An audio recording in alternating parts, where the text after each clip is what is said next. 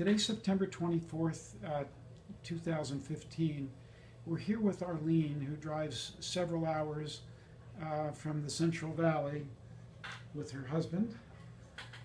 And she's here with bronchiectasis, and I've been treating her for a long time for that. Now, for the viewer, bronchiectasis is a rather serious condition in the lungs where the tiny air sacs have been destroyed and you get like a big paper bag, and they can't heal, they can't expel bacteria, they don't exhale very well, and it's like a soup for infection.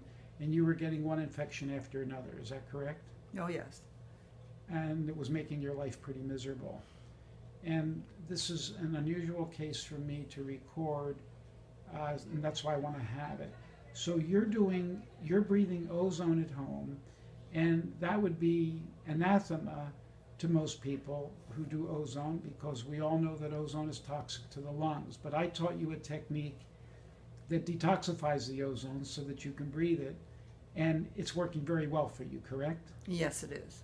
And this technique involves bubbling the ozone through pine oil and eucalyptus oil, and then you breathe the vapors. Yes. And that is not irritating to you at all, is it? It is not. And what's it done for you? It has kept me from having an infection. It's been at least a year and a half since I've had bronchitis. And a year and a half since you've had bronchitis? Yes. And how often were you getting infections before?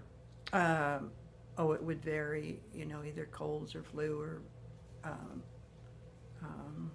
pneumonia.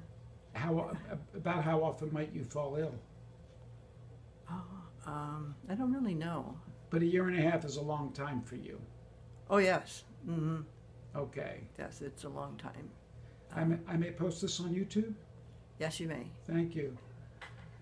And you said also that you've noticed nice changes in her. Is that correct? Yes. What have you noticed? Well, just the things that she has said, I could repeat the same thing. Okay. Breathing. My lack of infection.